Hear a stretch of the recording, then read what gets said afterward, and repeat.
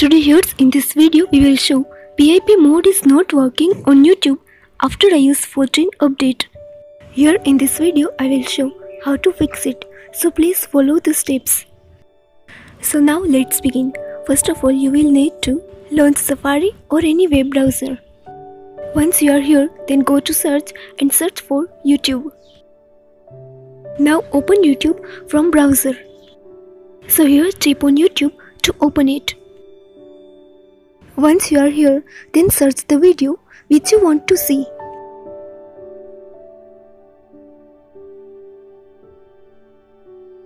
Now play the video which you want to see on PiP mode.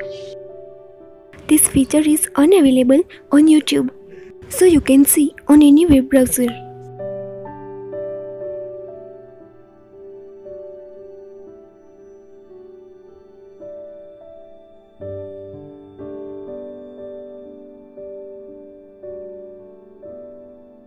Now open the video with full screen.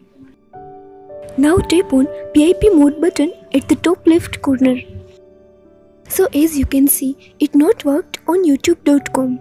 Now to do this, tap on a icon at the left top corner, so you will get more options. Now tap on request desktop website. Now you will need to play the video again.